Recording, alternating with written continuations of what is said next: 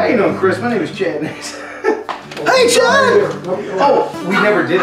It never did come out. I'll do the whole thing like that. Jazz hands. Right. With everything. I get it. So we'll do this quick. Name, rank, and serial number, kind of. What's your name and what part of the project is it?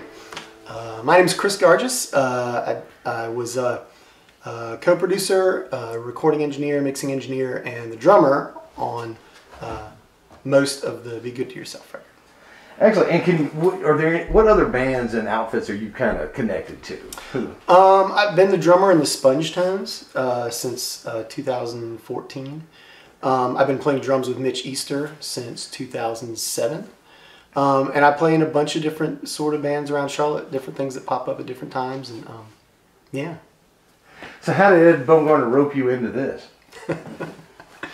I guess I've been a part of a few records that the Ed and Rob's band, the Luxuriant Sedans, did at my studio.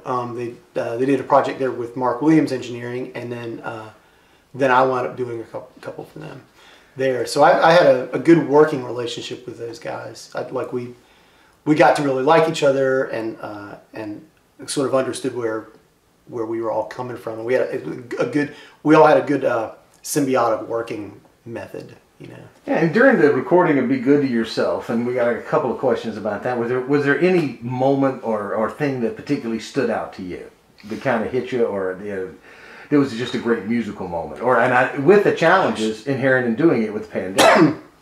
Yeah, I don't know. You know, I mean, I think we went into this just with this plan of kind of having fun and doing something that was that was a lot smaller scale than what it wound up being. But I think once we got the sort of basic tracks on the first few songs, it was like, these sound really good. And then when we went through a few different vocalists on a few different songs, when we finally got the right people, it was like, man, this is really good. So it was kind of a nice little surprise from the top, you know, and I think everybody kind of felt that way. So again, there was this, you know, this sort of thing, like everybody's on the same path, you know, like everybody had the same beliefs. And if you can, just a little bit more detail, logistically and kind of practically, what your role was, meaning they came to you, you know, about producing and doing, that you did it in your studio down in Charlotte. If we can kind of bring that regional piece of the narrative in from you, and then what, you know, how that can kind of how you guys did the method, your process. Okay, yeah. So basically, what sort of wound up working out was we would. Ed would generally send me a few songs and say, we're going to plan on recording these 3 or 4, like on you know, these few days that we had booked. And so I would learn them and then maybe like sort of put some thought into how we might do them differently. Or they had a lot of ideas about that, and I would think about how to facilitate that. And it eventually got where they would get together with Gino and rehearse up here in Winston-Salem. And then they would send me sort of rehearsal recordings, and I might make some suggestions like, oh, maybe we should try this a little faster, a little slower, or maybe we should think about the shags while we're recording this or something like that.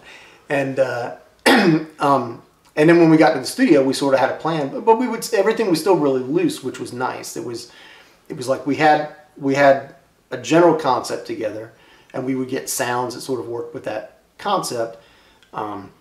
But then we would sort of see what worked and what didn't. And everybody was pretty flexible about it, which was great. So, and again, because everybody was on the same, you know, the same frame of mind, we could work to get something that was really cool that everybody was eventually happy with. So. Well, knowing kind of the fandom thing you were talking about, you'll understand this question. Was there something about being able to tie together what Ed and Rob and Gino did, tying together artists from the Triangle, from the Triad, and then down south in Charlotte, that for you as a producer or someone who is definitely, you know, involved in the North Carolina music scene, what people sound like, was it kind of fun? Was it kind of like playing with action figures and getting to go, ooh, if I could get it, you know? And if you can kind of reiterate the question a little bit, but is it fun to be able to go, ooh, I always want to hear these person do a song like this or work with this artist? Yeah, it was a lot of fun working with different people from all around the state. I mean, a bunch of them were people that I knew. I mean, some of the people that I brought to the project were mostly people from Charlotte.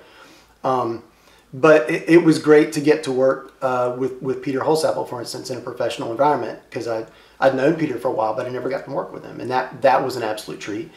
And it was great to get Snooze involved on some stuff, although I still have yet to meet him face to face, you know, like, but I've been a fan of his for a long time. And There was a lot, and there were a lot of great new people that I wasn't familiar with. Libby Rodenbaugh was great, and Faith Jones was great, and I mean, I'm just sort of throwing names out, but so many people were really, really wonderful. I mean, Doug Davis was another sort of key part of this thing, and I'd known Doug for a long time, and had been involved with some of the Vagabond Saints stuff. I'd seen a few of those shows and had played some of them with Mitch, but had never gotten to work with him in a professional capacity. And he was, he was a really important part of this project too. So that it was cool getting to work with all these people from all over different places and stuff.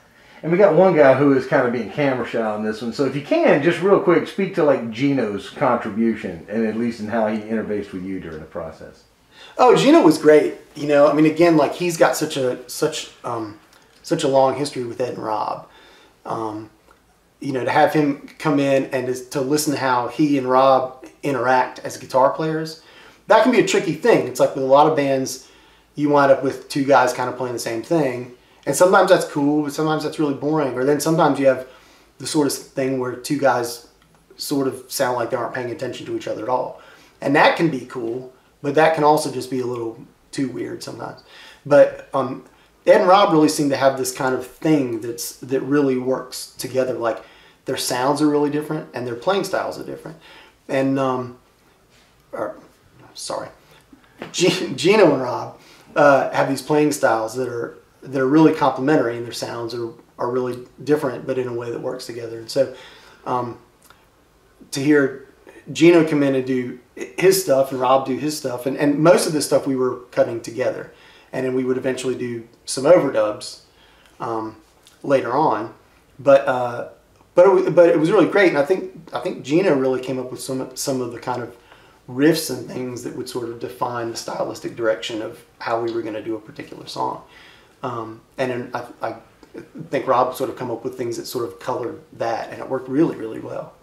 Plus, Gino should definitely be credited for bringing some of his fantastic Italian gravy and meatballs to the sessions to keep us in good shape.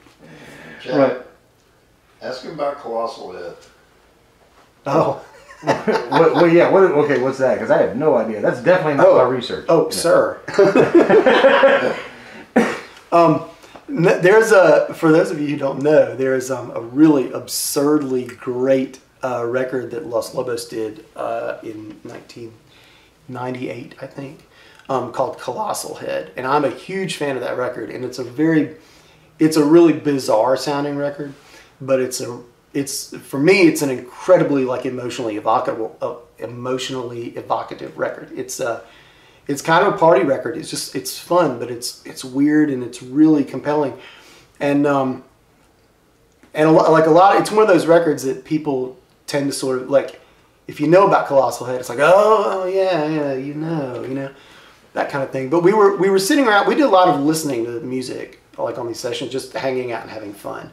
And there was one night where that exact thing happened. It was like we were hanging out and Colossal Head came up in conversation, and Ed knew the record, but Rob didn't. And it was like, oh, sir, you're not leaving for like 45 minutes, and put on the record and listen to it, and it was just like mind-blowing for Rob, but it continues to be mind-blowing for me every time I hear it. So we just had a great time kind of listening to that and getting jazzed up about it, and that led to a lot of interesting experimentation from then on, just because of the nature of that record, and it's so much fun. So.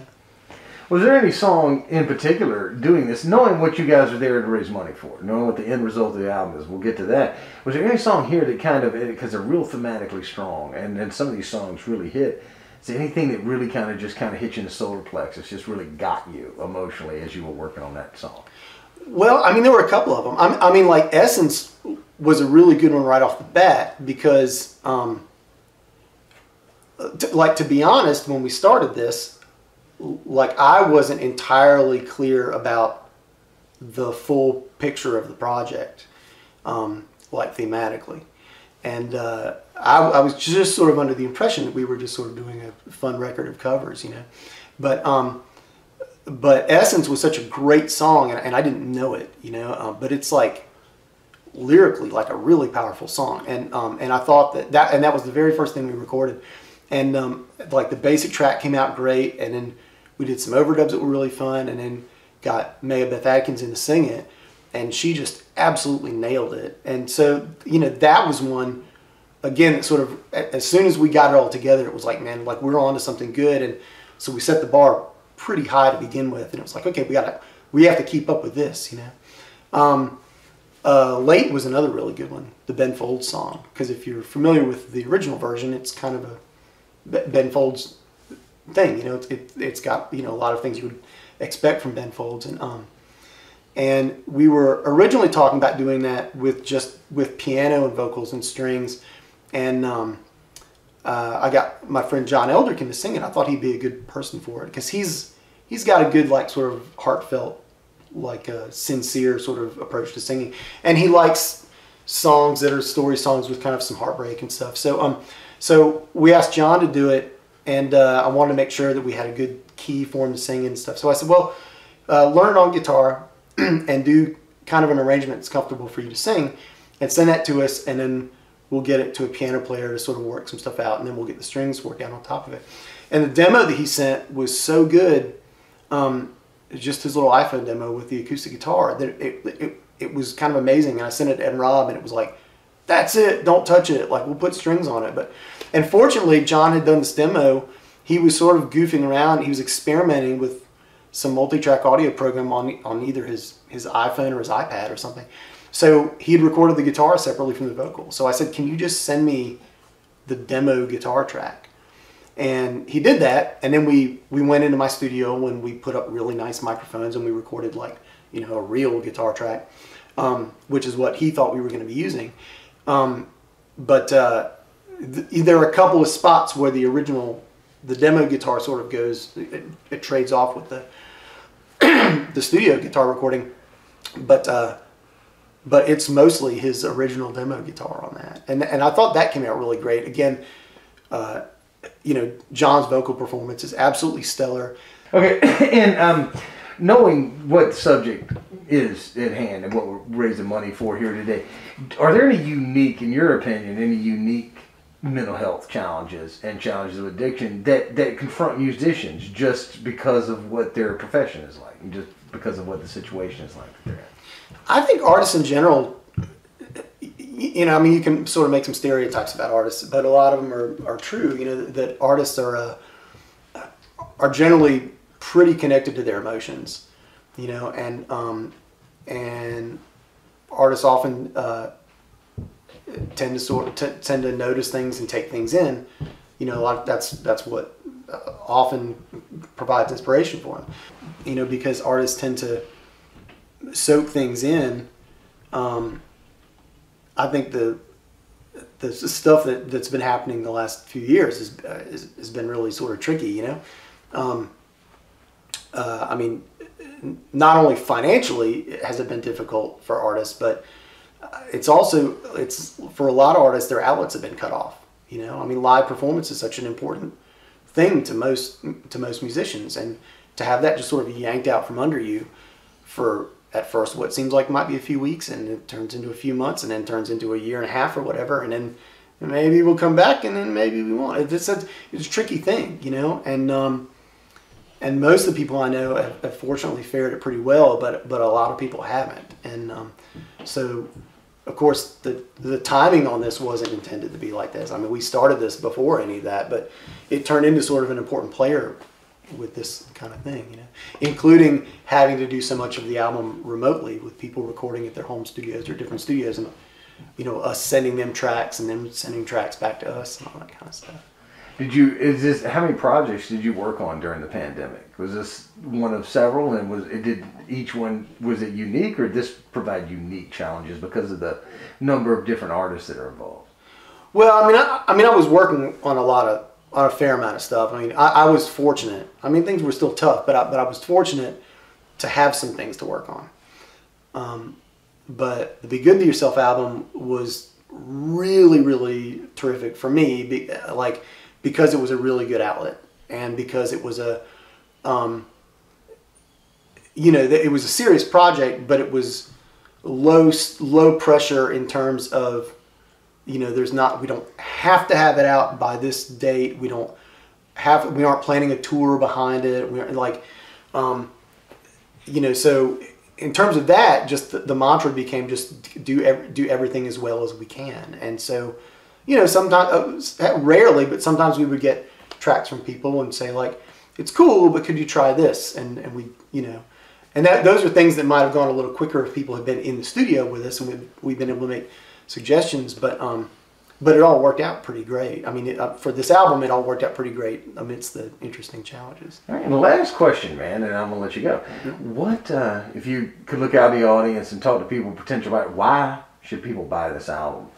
And I don't mean just the music. I mean literally the physical media, the CD, or the album, rather than just stream it, Well, I mean, all the proceeds from this are going to the benefit Abundance North Carolina, or Abundance NC, and that's a really unique organization. I mean, in that it's an organization that's providing professional musicians with stuff that they don't easily have access to, especially if they're uninsured or can't afford proper mental health care or